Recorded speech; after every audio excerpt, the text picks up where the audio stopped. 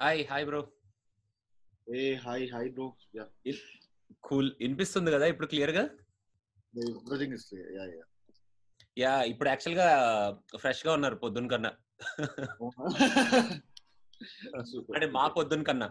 So మనం interaction start అయ్యే ముందు ఒకసారి పొద్దున ఏం జరిగిందో ఈ సెషన్ చూసే వాళ్ళకి జస్ట్ ఒక చిన్న గ్లిమ్స్ చెప్పేస్తాను బ్రో. ఇంకా అక్కడ నుంచి మనం స్టార్ట్ అయిపోదాం. సో గైస్, ఎవరైతే ఇంటర్వ్యూ చూస్తున్నారో ఆల్రెడీ మార్నింగ్ చాలా బిజీగా ఉన్నారు వివేక్ ఆత్రేయ. కాకపోతే కొంచెం ఆ స్లాట్ లోనే he made some time for us.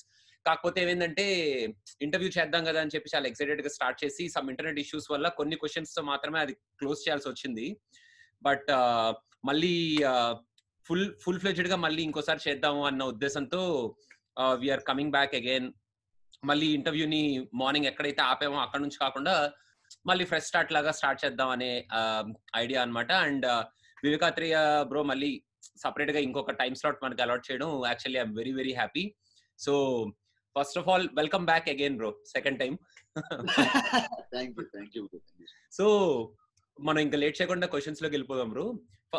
So అంటే సుందరానికి trailer is amazing. First of all చాలా సింపుల్ గా చాలా కూల్ గా ఉంది. And Vivek Athreya style and ఆ సిగ్నేచర్ అయితే కనిపిస్తుంది మొత్తం త్రూ అవుట్. అండ్ అంటే సుందరానికి అనే టైటిల్లో అండ్ ఆ ట్రైలర్ చూసినప్పుడు అంటే సుందరానికి ఏదో అయింది, అంటే ఏంటి అవుతుంది అనేది ఏదో దాచిపెడుతున్నారు, something is happening in the story అని అయితే మాకు అర్థమవుతుంది. So apart from maybe that love story, ఆ లవ్ స్టోరీ అయితే ఏదైతే నడుస్తుందో, ఆ మ్యారేజ్, ఇంటర్ క్యాస్ట్ మ్యారేజ్ అదంతా ఏదైతే నడుస్తుందో, సో ఆ అంటే అనేది ఎలాంటి పాయింట్ మీరు టచ్ చేయాలనుకుంటున్నారు ఈ సినిమాలో? అదంటే నాకేం చెప్పదు కానీ కాకపోతే మేమైనా డిఫరెంట్ గా ఎక్స్పెక్ట్ చేయొచ్చా, something out of the box లాగా? యా, ప్రాబ్లీ ఎక్స్పెక్ట్ చేయొచ్చు అని చెప్పి అనుకుంటున్నాను. అది అంటే ఒక what ever you seen till now, ఈ టీజర్స్ లో కానీ ట్రైలర్స్ లో కానీ, ఈ ఇంటర్ కాస్ట్ క్రిస్టియన్ హిందూ అనేది ఏదైతే ఉందో అది ఒక ప్లాట్ఫామ్ లాంటిది. So the main story is at to be revealed. So first scene నుంచి వచ్చేసరికి నెమ్మదిగా బిల్డ్ చేసుకుంటూ వచ్చి last 15 minutes of the interval లో ఏం చెప్పాలనుకుంటున్నాను అది చెప్తున్నాను. That pre interval to interval portion is the key to the film and that's where the film changes. Okay, so second half అంతా కొంచెం డిఫరెంట్ గానే ఎక్స్పెక్ట్ చేసుకొని వెళ్ళొచ్చు అనమాట. Okay, cool. ఎక్సైటెడ్ బ్రో, చూడ్డానికి చాలా ఎక్సైటెడ్. నాకు ఇంకో చాలా తక్కువ అవర్స్ లో షో పడిపోతుంది యుఎస్ లో. 2 PM కే షోస్ పడిపోతున్నాయి మాకు. 2 PM అంటే 12 PM 1 PM eastern standard time కే షోస్ పడిపోతున్నట్టున్నాయి. సో చాలా ఎర్లీగా చూసేస్తాం. ఇంకొక లెస్ దెన్ హాఫ్ డే అనుకుంటాను నేను చూడడానికి. సో యాక్చువల్ గా బ్రో నాకు ఎప్పటి నుంచో నార్మల్ గా మీ పోస్టర్స్ పడినప్పుడు కానీ, ఆ teaser like title motion posters అప్పుడు కానీ, టైటిల్ అనౌన్స్మెంట్స్ అప్పుడు కానీ ఒక కైండ్ ఆఫ్ ఆర్ట్ వర్క్ ఉంటది మీ టైటిల్స్ లో. చాలా డిఫరెంట్ గా ఉంటది, చాలా కలర్ఫుల్ గా ఉంటది, చాలా ఆర్ట్ వర్క్ ఉంటది. అండ్ ఆర్ట్ వర్క్ కూడా ఏదో కన్వే చేస్తున్నట్టు డిఫరెంట్ ఇమేజెస్ తో చాలా బ్యూటిఫుల్ గా ఉంటది. సో అదేంటి బ్రో, అంటే అదేనా మీ సిగ్నేచర్ లాగా మీరు ఆ ఆర్ట్ వర్క్ తో టైటిల్స్ రివీల్ చేస్తారా, లేకపోతే అదేనా మీరు కన్వే చేద్దాం అన్న కన్వెన్షనా, లేకపోతే ఆర్ట్ వర్క్ కి వాట్ ఈస్ ద రీజన్ ఏంటి దానికి యాక్చువల్ గా? ఏం లేదంటే ఈ పర్టికులర్ వరల్డ్ ఆఫ్ మన సినిమాకు ఉన్న వరల్డ్ ఒకటి వచ్చేసరికి మన టైటిల్లో ఉంటే కూడా బాగుంటుంది అని చెప్పి ఒక చిన్న ఇది. అండ్ ఇప్పుడు సినిమా చూసి వచ్చిన తర్వాత మనం వీడియో సాంగ్స్ చూస్తాం, లేకపోతే వాళ్ళు బయటికి వెళ్ళేటప్పుడు పోస్టర్ చూస్తున్న వచ్చేసరికి వాళ్ళకి ఆ చిన్న అరే మనం చూసాం కదా యాక్చువల్గా ఈ టైటిల్ వెనకాల ఇన్ని ఉన్నాయి అని వాళ్ళకు చిన్న రీకాల్ వాల్యూ, ఒక చిన్న ఇంటరాక్టివ్ థింగ్ అనేది ఉంటుందని చెప్పి అనుకున్నాను. And it will be very interesting. First నుంచే వచ్చేసరికి టైటిల్ వెనకాల ఏవో ఉన్నాయి, టైటిల్ ఫస్ట్ ఓపెన్ చేసిన దగ్గర నుంచి ఏవో ఉన్నాయి అని ఒక చిన్న క్యూరియాసిటీ డెవలప్ చేయడానికి. యాక్చువల్ గా బ్రోచేకి చాలా మంది బ్రోచే టైటిల్ చాలా డిఫరెంట్ గా, చాలా మంచి క్యూరియాసిటీ ఉంటుంది బ్రో. కలజోళ్ళు, ఆ కలర్స్, ఆ డిఫరెంట్ లుక్ అండ్ ఫీల్ చాలా డిఫరెంట్ గా ఉంటది. అదే డిఫరెంట్ గా ఉందిరా అనుకుంటే అంటే సుందరానికి అనౌన్స్ చేసినప్పుడు మాత్రం అసలు చాలా, అంటే అసలు ఏం చెప్తున్నారు, ఏదో చెప్తున్నారు. ఆ వెనకాల బ్యాక్గ్రౌండ్ స్కోర్ గానీ, ఆ మంచి అంటే సమ్ క్లాసికల్ టచ్ ఉన్న కైండ్ ఆఫ్ మ్యూజిక్ కానీ అదంతా ఏంట్రా ఇది డిఫరెంట్ గా ఉంది అనుకున్నాం. అండ్ టీజర్ వచ్చిన తర్వాత మన న్యాచురల్ స్టార్ నాని గారిని కంప్లీట్ గా ఒక డిఫరెంట్ అవతార్ లో చూడటం, అదంతా కొంచెం కొత్తగా అనిపిస్తుంది బ్రో. అంటే సో మేము నాని గారి నుంచి ఒక కొత్త క్యారెక్టర్ ని, ఒక కొత్త నానిని మేము ఎక్స్పెక్ట్ చేయొచ్చా ఈ సినిమాలో? డెఫినెట్ గా. అంటే ఇప్పుడు మీరు నాని గారిని చూడడం కంటే సుందర్ ప్రసాద్ అనే క్యారెక్టర్ మాత్రమే చూస్తారు. So it's so sweet of him. ఆయన ఫస్ట్ డే నుంచి, అంటే కట్ చెప్పిన దగ్గర నుంచి ఆయన షూట్ కి వచ్చిన దగ్గర నుంచి ఏంటంటే ఆయన ఎలా మేనేజ్ చేసేవాళ్ళో నాకు తెలియదు, కానీ శ్యామ్ సింగ్ రాయ్ నుంచి ఒక 2 రోజుల తర్వాత ఇలా వచ్చారు అండ్ హీ సుందర్ ప్రసాద్. అచ్చా. ఓకే. సో అది వచ్చేసరికి కొంచెం larger than life character Shyam Singh Roy అనేది. ఇది వచ్చేసరికి వెరీ లోకీ క్యారెక్టర్. అసలు అంటే చాలా, అంటే మన ఇంట్లో మనకి రెగ్యులర్ గా కనిపించి మన ఇంట్లో మనం ఎలా ఉంటామో అలా ఉండే క్యారెక్టర్. ఆ రెండు టప్మని ఎలా బ్యాలెన్స్ చేసి ఇచ్చేసారో నాకు అర్థం కాలేదు, కానీ చాలా రోజులు అర్థమయ్యేది కాదు. అంటే అది చేసి ఇలా టప్మని చెప్పి ఇలా షిఫ్ట్ కొట్టేసారు ఈయన అని చెప్పి అనిపించేది. But it's so seamless. So you're going to see very fresh Nani గారు.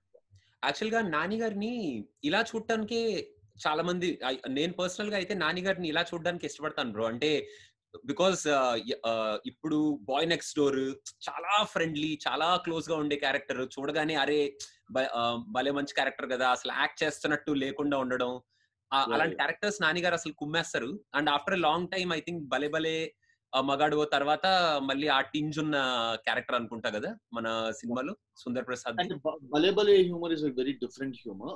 మన సినిమాలో హ్యూమర్ కొంచెం డిఫరెంట్.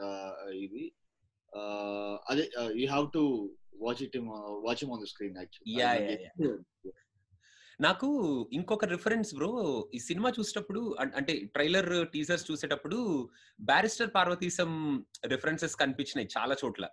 సో అది అంటే మీరు ఊరికే ఒక నాస్టాలజియా ఫీలింగ్ తీసుకొద్దాం అన్నట్టు ఆ రిఫరెన్సెస్ పెట్టారా, లేకపోతే ఏమైనా ఆ బ్యారిస్టర్ పార్వతీశం ఇన్ఫ్లుయెన్స్ లాంటి ఆ టింజ్ ఆఫ్ కామెడీ లాంటిది ఏమైనా ఉంటుందా ఈ సినిమాలో? అలాంటిదే ఉండదు అసలు. అంటే నాకు one of my most favourite novels. So నాకు ఎప్పుడైనా నా స్క్రిప్ట్ లో ఒక చిన్న స్పేస్ ఏమైనా దొరికితే అది ఒక ట్రిబ్యూట్ లాగా ఇద్దాం అని చెప్పి ఎప్పుడు అనుకుంటున్నాను. అండ్ నేను కుదిరితే వచ్చేసరికి బారిస్టర్ పార్వతీశం సినిమా చేయాలని చాలా ఇష్టం నాకు. ఆ సినిమా అంటే ఒకవేళ ఎలా చేస్తే ఎలా ఉంటుంది, ఎలా చేయొచ్చు, ఎలా కన్సీవ్ చేయొచ్చు ఈ రోజుల్లో అని చెప్పి నేను చాలా ఆలోచించున్నాను. అండ్ ఇప్పుడు కూడా అప్పుడప్పుడు కొంచెం బోర్ కొట్టినప్పుడు ఆడిబుల్స్ అవి వింటుంటాను బారిస్టర్ పార్వతీశం. సో అంత ఫేవరెట్ అది.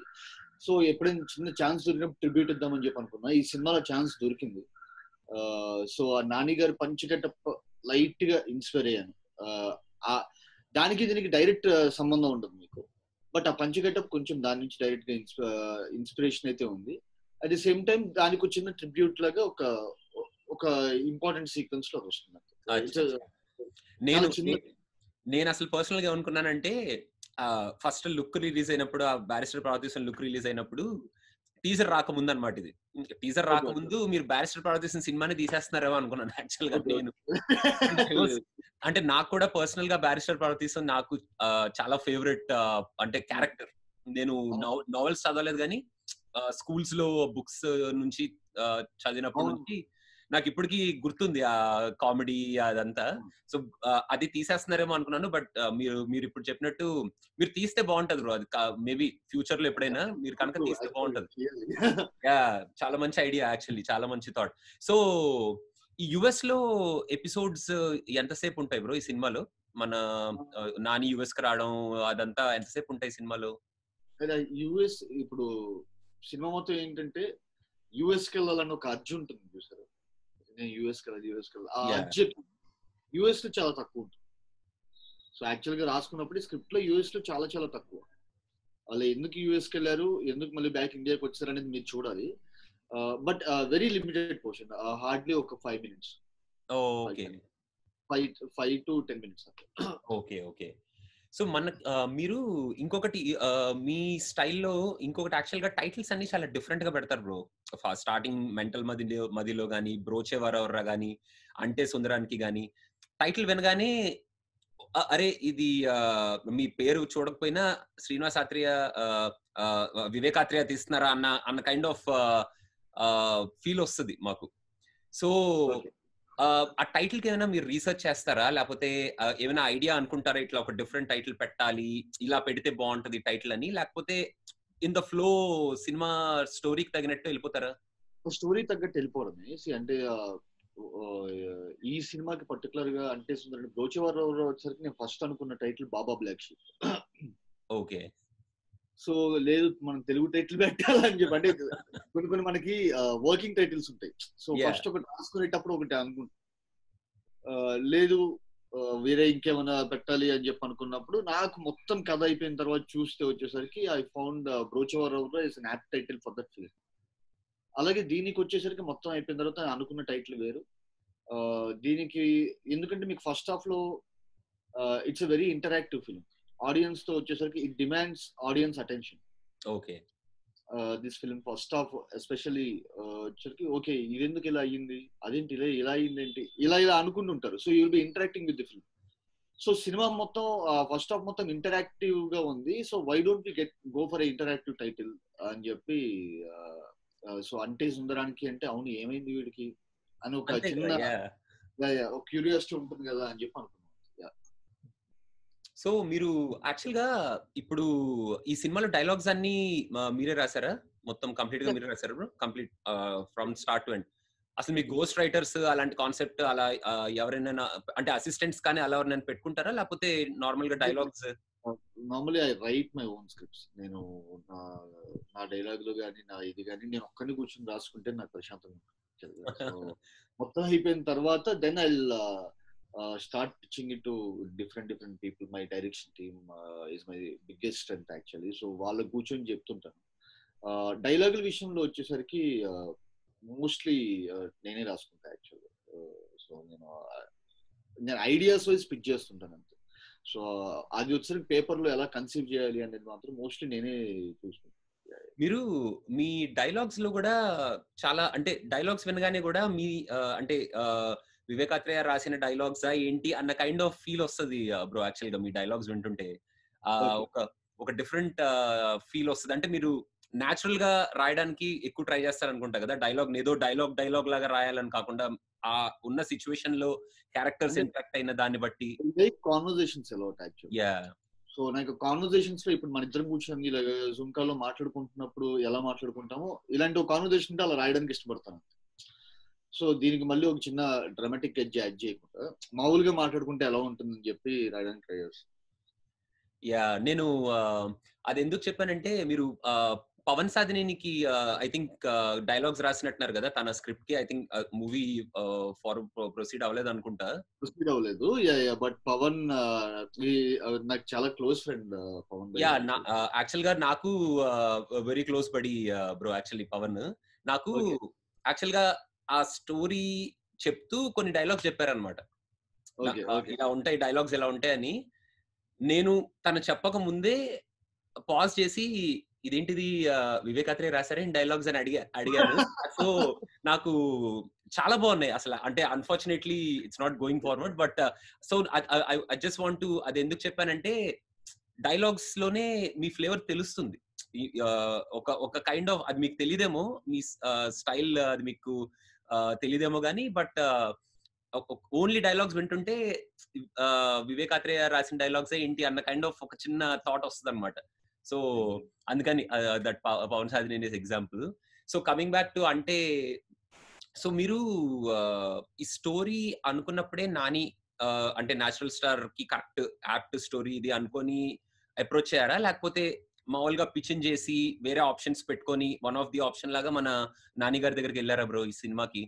అంటే నేను కథ మొత్తం రాసేసి చూస్తున్నప్పుడు వచ్చరికి I could see only Nani గారు ప్లేయింగ్ ది స్టోరీ. ఆయన మాత్రమే ప్లే చేయగలరు ఈ క్యారెక్టర్ చేయడం అంటే, సుందర్ అనే క్యారెక్టర్ చేయడం అంటే. ఎందుకంటే వెరీ స్వాడేజ్ క్యారెక్టర్ అండి. అంటే సుందర్ అనే క్యారెక్టర్ బయట కనిపిస్తే కొడతాడు బేసికల్. సో బట్ చాలా స్వీట్ గా కనిపించాలి. ఏంటంటే సుందర్ గడ్ చేస్తుంది మనకి తప్పని తెలుసు, బట్ ఏంటంటే వాడిని ఇష్టపడాలి. ఆ ఇన్నోసెన్స్ నుంచి చేస్తున్నాడు కదా వాడు కూడా అని ఒక ఇష్టపడాలి యాక్చువల్గా. సో ఆ రెండు బ్యాలెన్స్ చేయడం అనేది చాలా చాలా కష్టం యాక్చువల్గా. సో అది నాన్నగారు హి pull it of like anything. Yeah. Oh cool. So Nani గారి ఫస్ట్ రియాక్షన్ ఏంటి బ్రో మీరు ఈ స్టోరీ చెప్పినప్పుడు ఆయనకి? ఆయన చాలా చాలా నచ్చింది. He like it very much. ఆయన నేను ఫస్ట్ హాఫ్ ఒక్కటి చెప్పాను ఆయనకి, ఇంకా సెకండ్ హాఫ్ నాకు జస్ట్ ఇంకా అప్పుడు డెవలప్ చేస్తున్నాను. ఫస్ట్ హాఫ్ అయిపోయిన తర్వాత he enjoyed it. And one of the best things for అంటే నాని గారితో ఏంటంటే, ఆయన ఈ కథలో ఆయన ఎంత ఉన్నారు, ఆయనకి ఎలా ఉన్నాయి అది కాకుండా ఒక కథని కథలాగా వింటారు ఆయన. Is like an audience. నేను I'm a part of the story, I'm telling A story అని చెప్పి అనుకుని వింటారు. So that's a very very great thing. అంటే నేను చాలా తక్కువ మంది దగ్గర చూశాను. ఇప్పుడు ఈ కథలో నేనేం చేస్తున్నాను అది ఇది కాకుండా వచ్చేసరికి ఈ యాజ్ ఎ కథ ఏం చెప్పడానికి ట్రై చేస్తున్నాం మనం అందరం కలిసి అనేది it's great great great quality actual. So ఆయన ఫస్ట్ హాఫ్ అయిపోయిన తర్వాత Vivek, I can see my self working with you very soon అని చెప్పి అన్నాడు. ఓకే. నాకు సెకండ్ హాఫ్ అప్పుడు లేదు యాక్చువల్ గా, బట్ ప్రాబ్లీ ఆయన మాట అన్న తర్వాత వచ్చేసరికి నాకు ఒక చిన్న కాన్ఫిడెన్స్ వచ్చింది. Okay, I have to crack it up some how, ఇది మంచిగా చేయాలని చెప్పి సెకండ్ హాఫ్ అన్ని రాసేసి చెప్పాను. And he like it. Oh cool. And ఇప్పుడు మన క్రిస్టియన్ ఫ్యామిలీ కానీ క్రిస్టియన్ క్యారెక్టర్ కానీ నజరియా గారిని సెలెక్ట్ చేసుకోవాలన్నది ఇస్ దట్ అంటే మీ ఐడియానా, లేకపోతే ఆ క్యారెక్టర్ కి ఆవిడ కరెక్ట్ గా సెట్ అవుతారన్నా? ఐ థింక్ ఇంట్రడ్యూస్ చేస్తున్నాం కదా తెలుగు టాలీవుడ్ కి. నజరియా గారు ఫస్ట్ టైం ఐ థింక్ ఈ సినిమాలో యాక్ట్ చేస్తున్నారు కదా. సో అది ఎవరిదైనా మీ థాట్ లేకపోతే మీ team decision bro? Like because Nazriya గారు పర్ఫెక్ట్ గా ఫిట్ అయ్యారు. బికాస్ నాని గారిని నజరియా గారిని చూస్తుంటే ఇటు పక్క సుందర్, అటు పక్క Nazriya Christian family correct perfect sync ఉందన్నమాట. ఎక్సలెంట్ గా ఉన్నారు అసలు.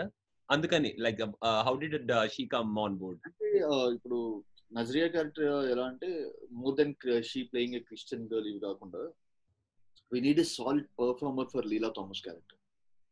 సాలిడ్ అంటే సాలిడ్ పర్ఫార్మర్ కావాలి.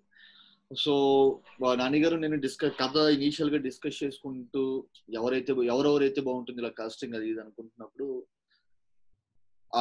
లీలా థామస్ క్యారెక్టర్ వచ్చేసరికి ఇటు తిరిగి మళ్ళీ నజరియా లాంటి అమ్మాయి ఉంటే బాగుంటుంది అనే దగ్గర ఆగేవాళ్ళం.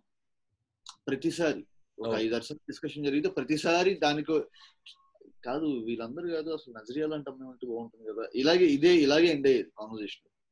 ఒక పాయింట్ లో ఆయన ఇంకా నజరియా లాంటి అమ్మాయి ఎందుకు, మనం నజరియానే అడగచ్చు కదా అని చెప్పి అంటే సార్ కానీ చేయదు అనుకుంటా అని చెప్పి అంటే let us give it a try. So మనకి అట్లీస్ట్ తర్వాత రిగ్రెట్ ఉండదు మనం ట్రై చేయలేదు అనుకో అని ఆయన ట్రై చేశారు. అండ్ లక్కీలీ తన వెంటనే కథ వినడం తనకి విపరీతంగా నచ్చడం. సో యా అంటే you're going to see what Nazriya added to Leela Thomas character. అంటే మీరు you're not going to see Nazriya at all. Leela Thomas అనే క్యారెక్టర్ మాత్రమే చూస్తారు. అండ్ ఇప్పుడు దాకా మీరు చూసిన నజరియా వేరు, అంటే సుందరానికిలో మీరు చూడబోయే నజరియా వేరు. యా అది కనపడుతుంది బ్రో. అంటే Nazriya is very good actress అని అందరికి తెలుసు చాలా మందికి. కాకపోతే మీరు డైరెక్ట్ గా మన టాలీవుడ్ లో ఇలాంటి క్యారెక్టర్ తో తీసుకురావడం చాలా బాగుంది. కొంచెం డిఫరెంట్ కైండ్ ఆఫ్ ఫిల్మ్ లో రావడం చాలా బాగుంది, ఎంటర్టైనింగ్ ఫిల్మ్ లో రావడం. సో ఇప్పుడు ఈ సినిమాలో బ్రో నాని గారు నజరియా గారి క్యారెక్టర్స్ ని పక్కన పెట్టేస్తే ఎవరికి బాగా ఆడియన్స్ ఇంకా ఎక్కువగా కనెక్ట్ అయ్యే క్యారెక్టర్స్ ఎవరెవరు ఈ సినిమాకి? అంటే అరే హీరో హీరోయిన్ తో పాటు వీళ్ళు కూడా చాలా సూపర్ గా చేశారు కదా, మంచి క్యారెక్టర్స్ కదా అని. మీరు ప్రతి ఒక్క క్యారెక్టర్ కి డెఫినెట్ గా వచ్చేసరికి మీకు ఆ రిలేటబిలిటీ ఉంటుంది. ఎందుకంటే the story is told from, ఇప్పుడు మదర్ ఎలా ఆలోచిస్తారు ఒక సిచ్యువేషన్ వస్తే, ఫాదర్ ఎలా ఆలోచిస్తారు, ఇలాగే ఆ స్టోరీ మొత్తం బిల్డ్ అయింది. బట్ హర్షవర్ధన్ గారు వచ్చేసరికి almost playing like an audience role. Okay. So మీరు ఏదైతే అనుకుంటున్నారో, మీరు ఏదైతే క్వశ్చన్ అడగాలనుకుంటున్నారో అది ఆయన అడుగుతుంటారు. Okay. Probably you will be more connected to Harshavardhan గారి క్యారెక్టర్. ఎందుకంటే అవును మనం అడగాలనుకున్నవన్నీ ఈయన అడుగుతున్నారని చెప్పి. So that is one character. And Naresh గారు క్యారెక్టర్ ఈస్ బ్లాస్ట్. నరేష్ గారు కూడా చెప్పినట్టున్నారు రీసెంట్ ఇంటర్వ్యూస్ లో, చాలా one of the best characters చేశాను అంటే మూవీలో అని చెప్పినట్టున్నారు. And in that case each and every character is going to take something from the film. So మీరు ప్రతి ఒక్కళ్ళు బయటకు వచ్చి చూసుకుంటే వచ్చారు, ప్రతి ఒక్క క్యారెక్టర్ కి ఒక సూపర్ సీన్ ఒకటి అయితే ఉంది. అచ్చా ఓకే. సో నార్మల్ గా మీ మూవీస్ లో ఇప్పుడు మెంటల్ మధ్యలో ఫస్ట్ హాఫ్ మంచి ఎంటర్టైన్మెంట్ ఉంటుంది, సెకండ్ హాఫ్ వచ్చేటప్పటికి కొంచెం మన ఎమోషన్స్, మంచి ఎమోషన్స్ ఉంటాయి. బ్రోచే is out and out entertainer, wholesome entertainer. And ఇప్పుడు ఈ సినిమా మేము ఏ స్టైల్లో ఎక్స్పెక్ట్ చేయొచ్చు బ్రో? అంటే ఎమోషన్స్ అండ్ ఎంటర్టైన్మెంటా, లేకపోతే ఏమైనా మెసేజ్ ఇవ్వడానికి ఏమైనా సమ్ సార్ట్ ఆఫ్ మెసేజ్ ఏమైనా ఇస్తారా లాస్ట్ లో, ఆర్ కంప్లీట్ ఎంటర్టైనరా? అంటే ఇప్పుడు ఫర్ మీ ఎంటర్టైన్మెంట్ ఈజ్, నేను ఎంటర్టైన్మెంట్ అంటే ఎలా చూస్తానంటే holding the audience through any emotion is an entertainment, not just comedy. So any emotion, beat very thrilling emotion, beat very ఒక ఒక మెలంకలీ ఎక్స్ప్లెయిన్ చేస్తున్నా కూడా వచ్చేసరికి ఆడియన్స్ కళ్ళమ్మని నీళ్లు పెట్టుకోవడం కూడా ఒక ఎంటర్టైన్మెంట్.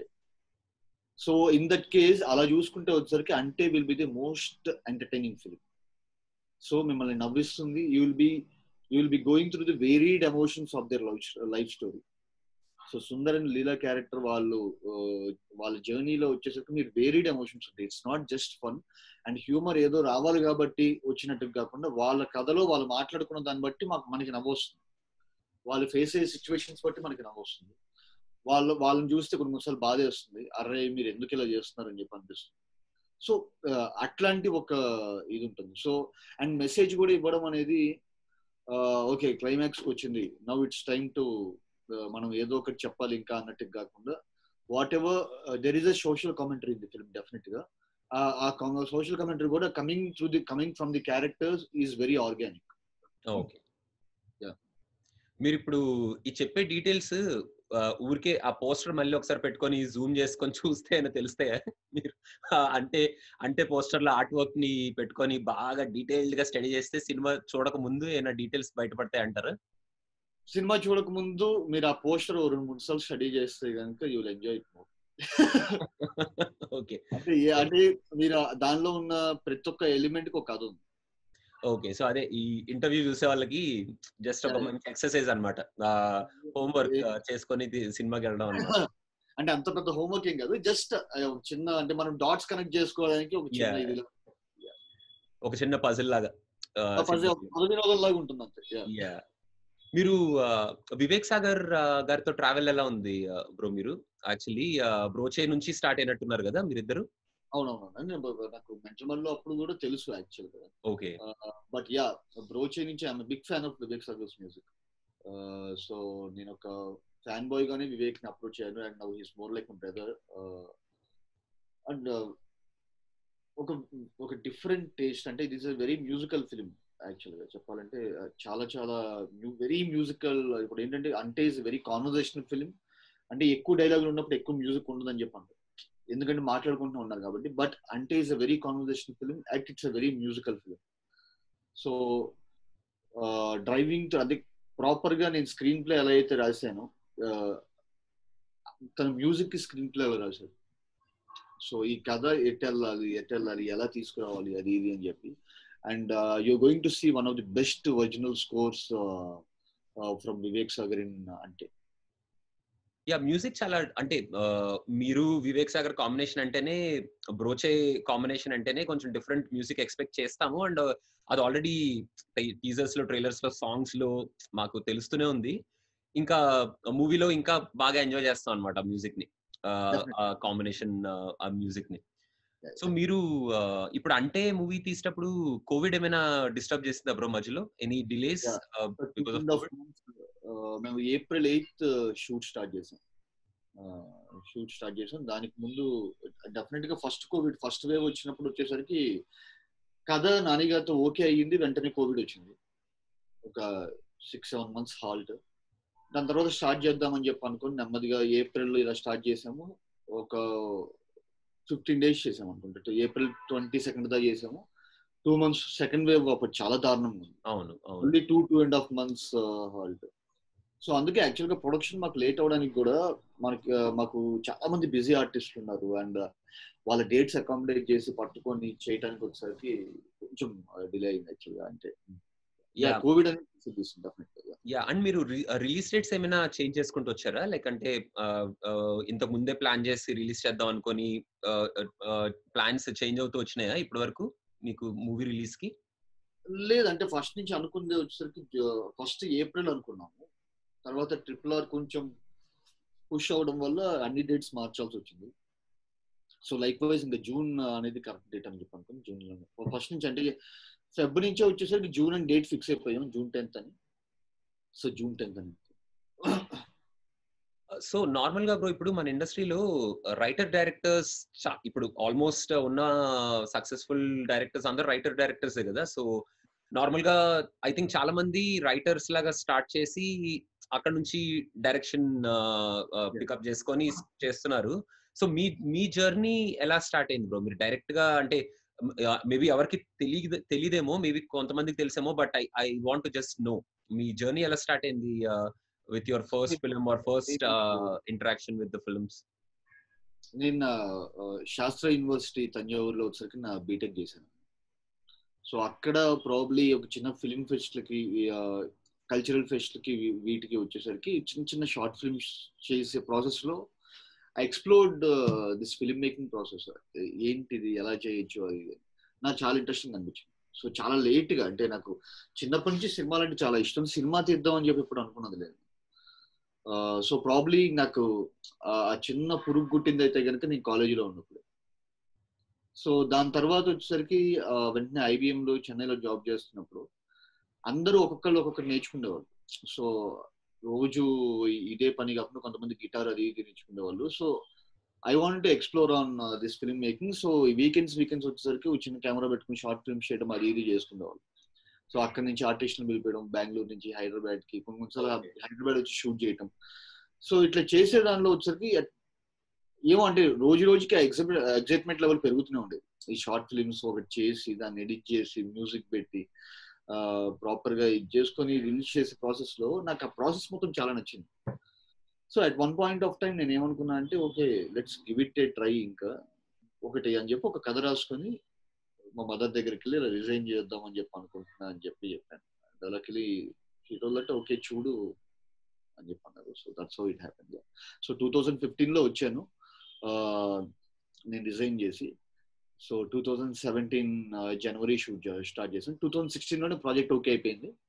2017 స్టార్ట్ చేశాను. సో దట్స్ మై మెంటల్ మధ్యలో కదా స్టార్ట్ అయింది. ఓకే. సో ఇప్పుడు యాక్చువల్ గా ఫస్ట్ ఫిల్మ్ కి మేబీ కొంచెం జనాలు రికగ్నైజ్ చేయడానికి టైం పడుతుంది, మీరు పిచ్చింగ్ చేయడానికి ఆ క్యారెక్టర్స్ ఎవరైనా ప్రొడ్యూసర్స్ ఒప్పుకోవడానికి టైం పడుతుంది. సో ఇప్పుడు now you have a track record కదా మీకు. ఇప్పుడు ఇప్పుడు అంటే కూడా ట్రైలర్స్ టీజర్స్ చూస్తేనే తెలిసిపోతుంది వాట్స్ గోయింగ్ టు హ్యాపెన్ అనేది. సో ఇప్పుడు మీకు అప్రోచ్ అండ్ రీచ్ బాగా ఎక్కువైందా బ్రో? ఇప్పుడు అంటే ఇప్పుడు నెక్స్ట్ మీ దగ్గర స్టోరీ ఉంటే యువర్ కాన్ఫిడెంట్ దట్ ఎవరైనా ఏ ఆర్టిస్ట్ అయినా మీకు కావాల్సిన బడ్జెట్ లిమిటేషన్స్ కానీ లేకపోతే ఆర్టిస్ట్ కానీ వాళ్ళు ఆన్ బోర్డ్ అయిపోతారన్న కాన్ఫిడెన్స్ ఇప్పుడు బాగా బిల్డప్ అయిందా? అంటే ఇప్పుడు బేసికల్ గా ప్రతి సినిమాకి దేని కష్టాలు దానికి. సో ఈ సినిమా ఒకటి బాగా ఆడింది కదా, నెక్స్ట్ సినిమా ప్రాబ్లీ కొంచెం ఎంట్రీ ఇంకొంచెం ఫ్రీగా దొరుకుతుందేమో కానీ మళ్ళీ దాని కష్టాలు దానికి. ఇప్పుడు ఆ సినిమాలో వచ్చేసరికి మనం మొత్తం కథ రాసుకొని చూసుకున్న తర్వాత మనం ఒక ఆర్టిస్ట్ అని చెప్పి అనుకున్నాం, వాళ్ళ దగ్గరికి వెళ్తే వాళ్ళకి కథ నచ్చకపోతే మనకి ఏం చేయాలో అర్థం కాదు. సో ఇంకోళ్ళు ఎవరికి బాగుంటుంది అని చెప్పి again we have to look for options, చూడాలి అనేది చూసుకోవాలి. సో యా డెఫినెట్ గా వచ్చేసరికి result of the movie definitely is going to make the further way very కొంచెం ఈజీగా, but not so easy. So మళ్ళీ దాని కష్టాలు దానికి ఉంటాయి. సో నార్మల్ గా బ్రో మీ మూవీస్ రిలీజ్ అయిన తర్వాత ఆడియన్స్ నుంచి ఇప్పుడు అంటే ఒక్క నిమిషం. సో ఇప్పుడు అంటేనే తీసుకుందాం, ఆడియన్స్ నుంచి వాట్ కైండ్ ఆఫ్ రెస్పాన్స్ మీకు బాగా మంచి ఎనర్జీ ఇస్తుంది? వాట్ కైండ్ ఆఫ్ రెస్పాన్స్ మీరు ఎక్స్పెక్ట్ చేస్తున్నారు? వాట్ కైండ్ ఆఫ్ రెస్పాన్స్ వస్తే మీకు మంచి ఎనర్జీ ఇస్తుంది, like you will be happy? అంటే ఇప్పుడు నేను బ్రోచే అప్పుడు కూడా చెప్పిందంటే, నాకు బ్రోచే ఎవరైనా ఫన్ బాగుంది వీటన్నిటికంటే వచ్చేసరికి నేను టచ్ చేసిన టాపిక్ ఏంటి, ఆ మొలెస్టేషన్ అనే టాపిక్ ఏదైతే ఉందో దాని గురించి ఎవరైనా మాట్లాడితే ఐ ఫీల్ సో హ్యాపీ. ఎందుకంటే నేను ఎంత చుట్టూతో వచ్చేసరికి కొంచెం మెరుగులు దిద్ది ఒక ఫన్ అది ఇది అని మాట్లాడినా, the soul of the film నేను దేని గురించి అయితే చెప్పాలనుకుంటున్నాను అది వాళ్ళకి రీచ్ అయ్యి వాళ్ళు దాని గురించి మాట్లాడితే I would be the most happiest person. So like wise అంటే the soul of the film ఏదైతే ఉందో, నేను ఏదైతే చెప్పాలనుకుంటున్నాను అది మీకు అనిపిస్తుంది. అది ఒకసారి మీకేమనిపించింది, whether you like it or not, but ఆ సోల్ గురించి మాట్లాడితే వచ్చేసరికి I will be the most happiest person. I think జనాలు దే స్టార్ట్ బ్రో. చూద్దాం. మీరు ఫస్ట్ హాఫ్ ఎండింగ్ నుంచే స్టార్ట్ అయిపోద్ది అంటున్నారు కదా. మీరు చెప్పాలనుకున్న వాట్ ఎవర్ టాపిక్ ఏదైతే ఉందో చూద్దాం. అది చాలా గెస్ట్లు కొట్టాలని ఉంది కానీ కాకపోతే అన్ని హోల్డ్ చేసుకొని ఉంటున్నాం అనమాట. సరే చూద్దాం సినిమాకి వెళ్ళాక ఏం చేద్దాం చూద్దాం అని. So very very unconventional screen play Dilip యాక్చువల్గా. అంటే డెఫినెట్ గా ట్రై చేశాను కొత్తగా ఏదో. So you guys have to see and tell me how, ఎలా నచ్చిందా మీకు అని చెప్పి. ఓ యా అందులో అంటే బేసిక్ గా మీ స్టైల్ అందరికి ఇష్టం బ్రో. బేసిక్ గా జనాలు ఫస్ట్ ఆఫ్ ఆల్ ఆ సిగ్నేచర్ స్టైల్ కోసం వెళ్తారు. అండ్ దాంతో పాటు మీరు అనుకున్న రెస్పాన్స్ కూడా మీకు వస్తే యూ విల్ బి హ్యాపీ. కాబట్టి చూద్దాం. లైక్ ఐ పర్సనలీ నా heartfully I hope you will get that response. So last couple of like 2-3 questions లో సో ఈ సినిమా అంటే అనే సినిమా ఆడియన్స్ ఎందుకు చూడాలి అసలు అని ఒకవేళ ఎవరైనా క్వశ్చన్ అడిగారు అనుకోండి బ్రో, ఎందుకు చూడాలి మేము ఈ సినిమా అని ఎవరైనా క్వశ్చన్ అడిగారు అనుకోండి, దానికి మీరు ఇచ్చే రెస్పాన్స్ ఏంటి? సో బాగా ఎండలో తిరిగి వచ్చి మనం ఇంటికి వచ్చేస్తే మనకు ఒక ఫీలింగ్ ఉంటుంది. బాగా టైర్డ్ అయిపోయి ఇంటికి వచ్చినప్పుడు ఒక ఫీలింగ్ ఉంటుంది. ఇప్పుడు నేను బాగా టైర్డ్ అయిపోయి మొత్తం, if it is a long tiring day, మన ఇంటికి వెళ్తున్నప్పుడు మనకు ఎప్పుడు అంటే ఎండ్ ఆఫ్ ది డే మనం ఇంటికి వెళ్తున్నప్పుడు will be having a feeling, అబ్బా మన ఇంటికి వచ్చేసాం. సో అంటే will give you that feel, you will feel home. So the emotions are real, the humour is real, the fun is real, whatever the emotions you will be rooted to are very real. So you will feel home. So అందుకని వచ్చేసరికి నేను అంటే it's a very especially మన generation కి, అంటే ఇప్పుడు 80s 90s kids కి you will find lot of nostalgic things. So మీరు ట్రైలర్ లో చూసింటే వచ్చేసరికి ఒక చిన్న పిల్లలు డాన్స్ వేస్తుంటారు.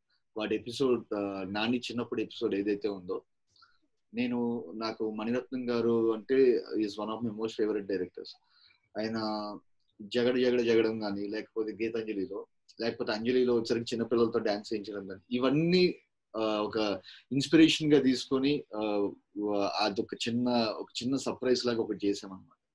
So you going to see very nostalgic ride. అంటే ఈ సినిమా, ఇలాంటి సినిమాలు మనకు ఉండేవి కదా ఇది వరకు అని చెప్పి అనిపిస్తుంది. So yeah, it's going to give you very pleasant feeling.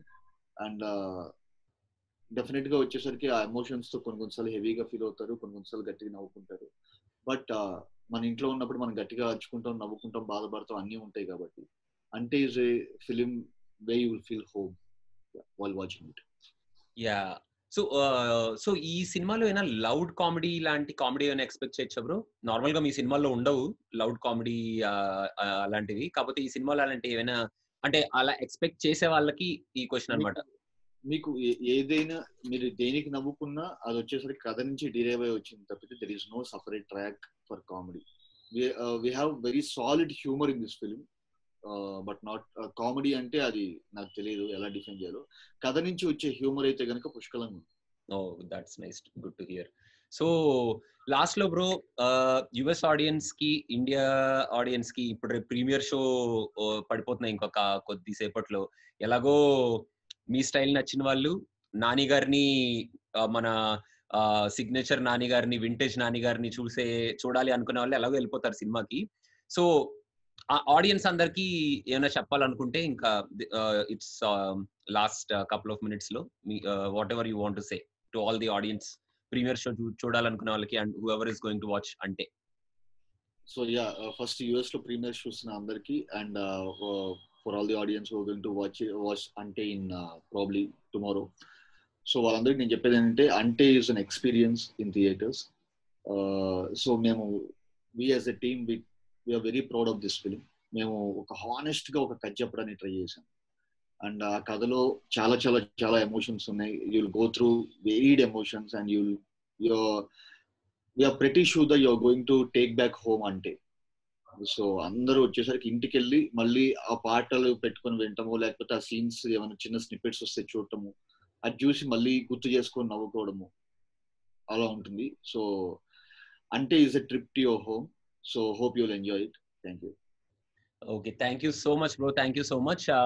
So personal గా ఐ ఆల్సో అంటే అడ్వాన్స్ కంగ్రాచులేషన్స్ చెప్పేస్తాను నేను, డౌట్ లేదు. నాకు I can feel it, there is no doubt about it, I can feel it. So రేపు నేను movie చూసిన తర్వాత ఎనీవేస్ ఐ టెక్స్ట్ యూ, చెప్తాను మీకు. And thanks a lot bro, thanks a lot for, నేను యాక్చువల్ గా పర్లేదు తర్వాత చేద్దాం అని అనుకున్నా కూడా మీరు పుష్ చేసి ఇంటర్వ్యూకి వచ్చినందుకు చాలా చాలా thanks. Like I really appreciate that మీరు టైం ఇవ్వడం ఇంటర్వ్యూకి. Thank you. సో మీరు చూడండి, చూసిన తర్వాత you just let me know how do you like it. Oh yeah absolutely, definite గా చెప్తాను bro. Okay then, good luck bro. And pre release event ఉంది కదా ఇవాళ. Yeah. So I think everybody are looking forward for Power Star. That's a surprise actually. Yeah, that's a surprise. A question అడుగుదాం అనుకున్నాను కానీ మళ్ళీ ఎందుకులే, మళ్ళీ of topic వెళ్దాం అని అడగట్లేదు. So let's see bro, will enjoy seeing power star and natural star. It will be a nice pre-release event. So enjoy the pre-release event bro, and also the success of the film. So thank you so much bro. Thanks a lot. Bye bye.